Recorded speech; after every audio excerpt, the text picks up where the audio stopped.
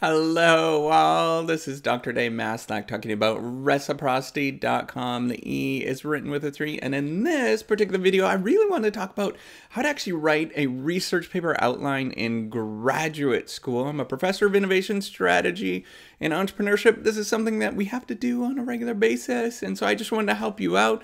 It's really geared towards anybody that's interested in going into graduate school. Maybe you're an undergraduate student and you're thinking about writing a research paper. Maybe you're a high school student thinking about writing a research paper. Well, how do you actually write a research paper? The first thing that you should be doing and thinking about is creating some sort of outline for your research paper. This is going to be really important. And I'm going to, if you stay until the end, I'll tell you kind of the secret of what I do along the way. But I'm going to give you, in this video, I'm going to give you kind of an overview of what exactly is in a research paper and the 8 sort of basic parts of a research paper that's going to be helpful for you. So the first thing is the introduction. So the introduction provides a brief background. It's usually broken into 4 different paragraphs. The first paragraph is, what do we know in the literature? What are we looking at here? What is the thing? The second part is, what do we not know about this particular thing that we're looking at? And then the third paragraph is, what is your research question? What are you interested in terms of a research question? Then provide a sort of understanding of how you're actually going to address this particular research question. And then the final sort of overview or part of the introduction is going in providing what you actually found, a sort of really brief synopsis of what you actually found, and then get into what exactly the conclusions are from these particular results. That's all it is. It's usually like 4 pages, maybe no more than that. And it's really short and succinct. And that is the way that you actually do an introduction. So the second thing that you have to do is have a literature review or sort of a theory background. That's probably going to be about 5 pages or so, maybe a little bit longer depending on what you're doing and what you're interested in.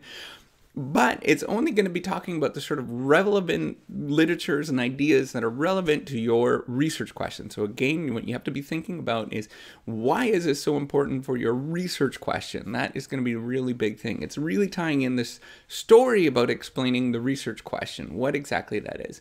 The third thing that you're going to need in this outline is a brief overview of the hypothesis that you're looking at. What are the, what are you trying to do? What are you trying to accomplish? There's usually anywhere from maybe 1 hypothesis, which is kind of rare, to probably more along the lines of 2 or 3 kind of hypotheses. And then some papers, which is getting on the rare side, they're going to be, 8, 9 different hypotheses. That's getting rare because it's really hard to talk about all the different stuff that goes on with that. The fourth thing that you have to do is make sure you discuss the particular methods that you're looking at. What are the methods that you're looking at? I don't know. What exactly are methods? Maybe it's qualitative stuff. Maybe you detail the setting that you're looking into, going into, what's so relevant from that setting to the research question.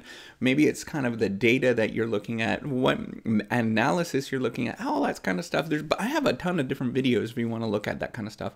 By the way, if you go look at sort of the reciprocity YouTube videos, there's lots there.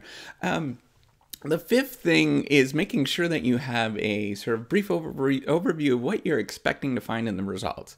That is going to be really important. It's usually really, really brief, and just put that in there. It's usually the first paragraph is going to be related hypothesis 1, second one is going to be related hypothesis 2, and third and fourth all the way down to the hypothesis, and that's it. It's really kind of basic. That part is really, really basic, whether the hypothesis was supported or not, and that's it.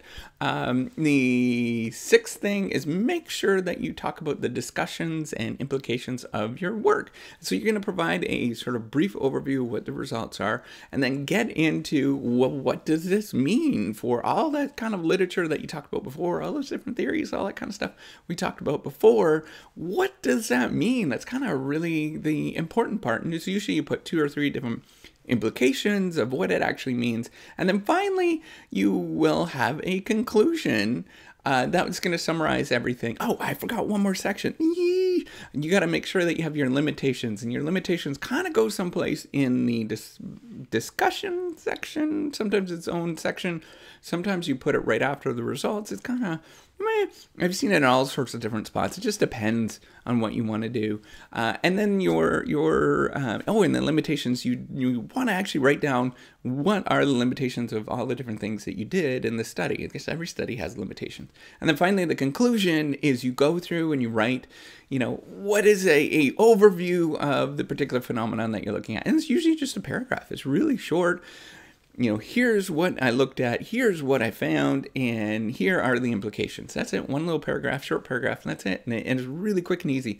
So what is the tip and trick that I do with writing an outline? Well, what I do is actually, because you're learning along the way and you're trying to figure things out, it's kind of like you're just figuring things out along the way. I will write as I go and research at the same time.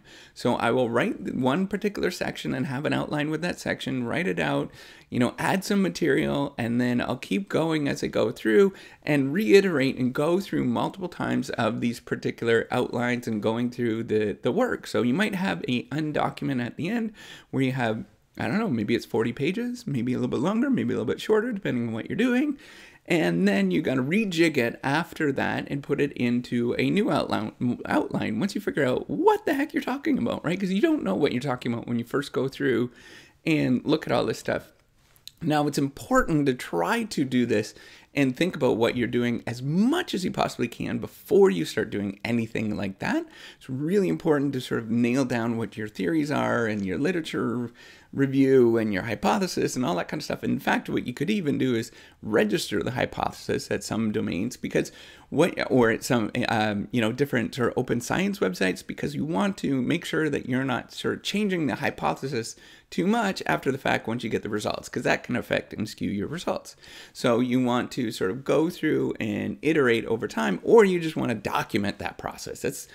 I think that's more the important thing, is making sure you're documenting what is going on and not necessarily sort of changing after the fact, but you're documenting these different sort of thought processes that you have. It's a really systematic sort of logging of what's going on, right? That's really incredibly important. So that's what I wanted to point out. That's how you write an outline for a research paper in graduate school.